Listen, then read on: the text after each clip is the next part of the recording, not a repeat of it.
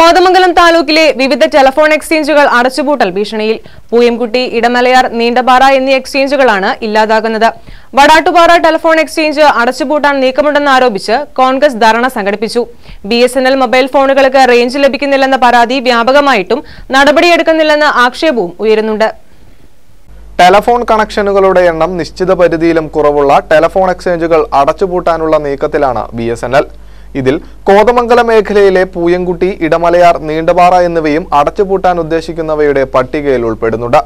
വടാട്ടുപാറ എക്സ്ചേഞ്ചും പൂട്ടാൻ നീക്കമുണ്ടെന്ന് നാട്ടുകാർ ആശങ്കപ്പെടുന്നുണ്ട്. ഇതേ തുടർന്ന് കോൺഗ്രസ് മണ്ഡലം കമ്മിറ്റി ടെലിഫോൺ എക്സ്ചേഞ്ച് നിലനിർത്തണമെന്നാവശ്യപ്പെട്ട് ധർണ നടത്തി.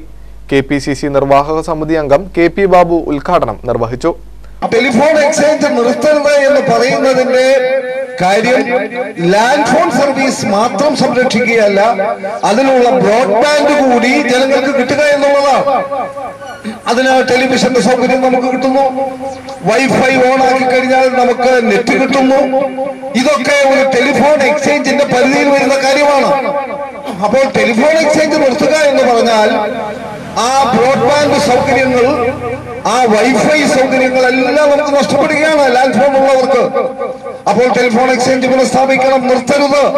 അതിന്റെ സൗകര്യങ്ങൾ ഈ മലയോര ഗ്രാമീണ മേഖല, പട്ടണമായിക്കൊണ്ടിരിക്കുന്ന മേഖലയിലെ ജനങ്ങൾക്ക് കിട്ടണം. ഇത് ജനങ്ങൾ അനുഭവിക്കാൻ തുടങ്ങിയിട്ട് വർഷങ്ങളായി. അപ്പോൾ അതുകൊണ്ട് ടെലിഫോൺ എക്സ്ചേഞ്ച് നിർത്തരുത്. അതെല്ലാ ആധുനിക സൗകര്യങ്ങളോട് കൂടി ഇവിടെ വീണ്ടും അത് പുനഃസ്ഥാപിക്കണം.